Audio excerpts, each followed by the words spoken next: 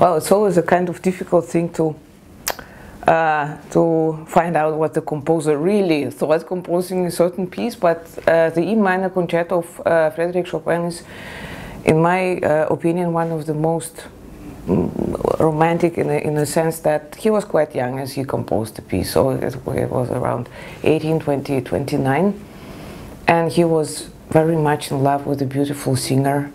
It's very clear this combination of this brilliant concerto style, which we hear very clearly in the first movement, with the very noble but still very brilliant opening with the great passages.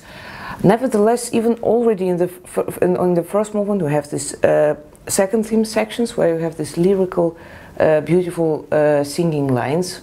Usually, in my opinion, he usually tries to imitate a human voice on the piano, so it's like the singing quality is very one of the most important in his music. So he has these elements in the first movement already. The second movement is romanza, so it's a beautiful song. It's maybe I don't know, but it can be that was his expression of his feeling to his love. I like very much this melodic element in Chopin's music, but also in this concerto. But what I also enjoy a lot is this energy of youth, in a way, that which Chopin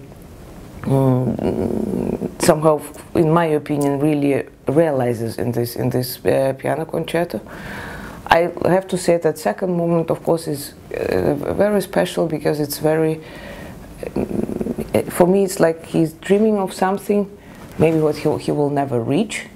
On one hand, his music is very clear structured, it has always a very clear form.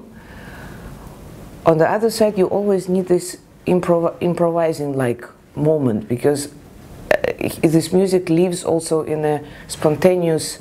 But I think this makes Chopin's music also so unique, because you cannot really predict the way it's right or not. So I think there are so many ways to perform his music, and it's very, very individual approach. So I think every artist who performs Chopin should somehow try to find his own language in his music.